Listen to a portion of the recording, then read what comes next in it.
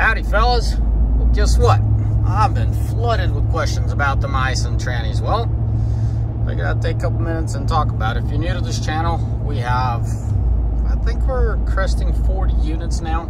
Total experience as far as 40 different units with a combo, with a Cummins, with an Aisin in our fleet, plus all the customers that we get to see and serve.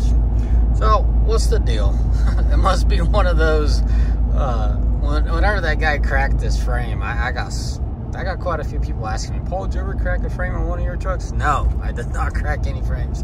Something must be somewhere about this Aisin tranny going to crap, so that's what I feel. That's why I've been getting swamped with questions about Aisin.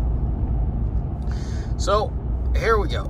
My journey with Aisin and Cummins goes way back from 2014, not that long ago, but when you combine all the miles, we're millions of miles, because most of these trucks are long haul hot shodding rigs, so all they do is tow.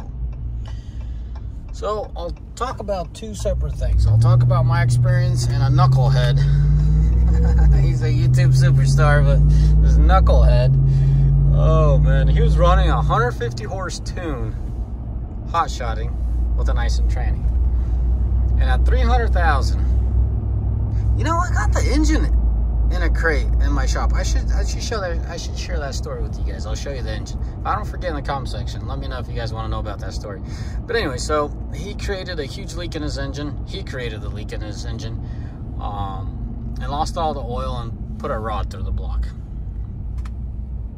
And me and Mark, at the time when we were running the shop, we looked at each other. We were like, if an Aisin transmission could go through the hell that this individual put it through, hot shodding with a 150 tune, it was a hot rodding tune.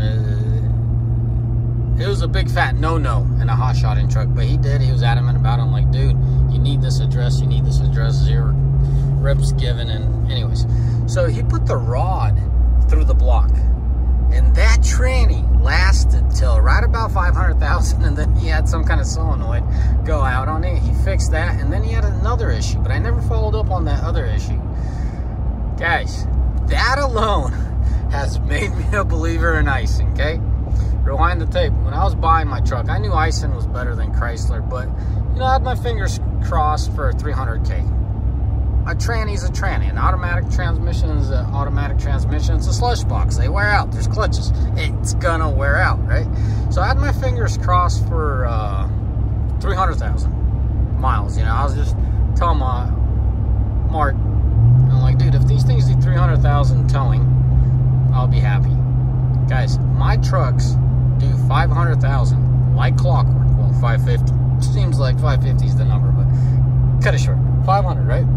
Like clockwork, and then second gear, clutches give out. They wear out. I've had one tranny fail on a 15, and that driver was hot rodding the livings out of it. Anyways, that one was 100% self-inflicted. Then we had two trucks that had a rough time going into fourth. So you're climbing a hill in fifth gear and you need to downshift to fourth. It bangs hard. Both of them, well, I shouldn't say it bangs hard, but it jolts you, right? When you're heavy on the throttle.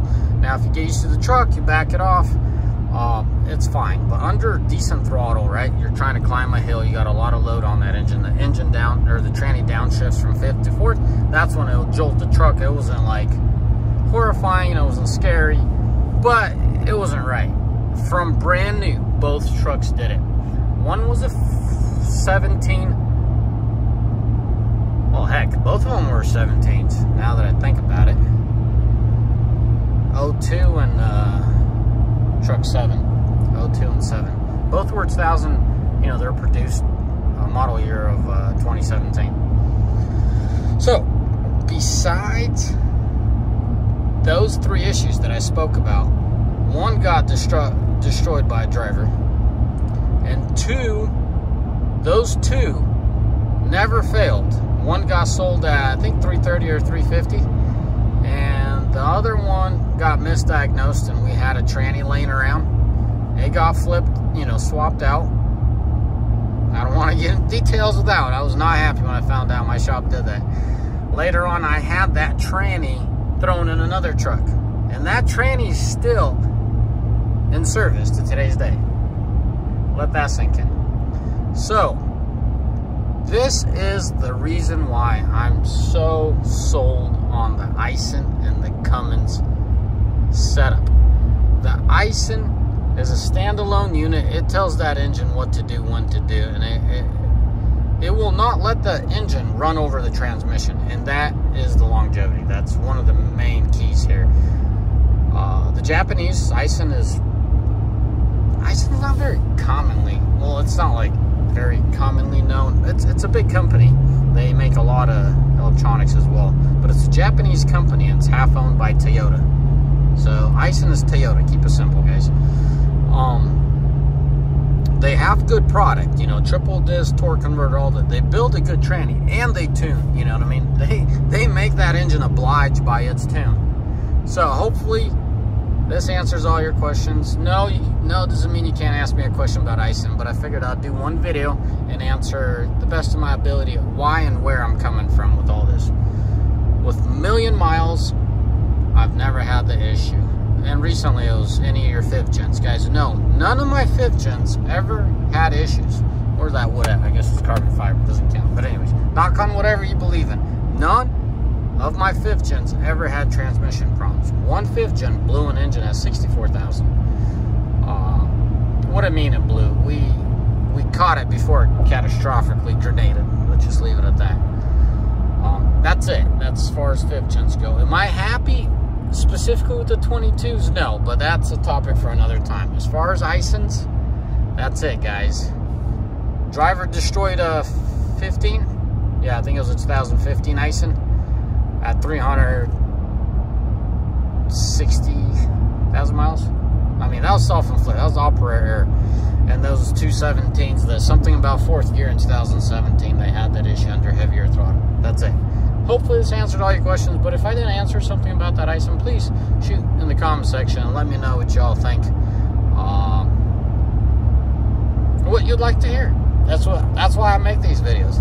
The more you guys watch them, share them, the more I'm gonna make them. Simple as that. Anyways, as always, may the Lord bless you. May you all mighty fine day. As always, ciao, bye.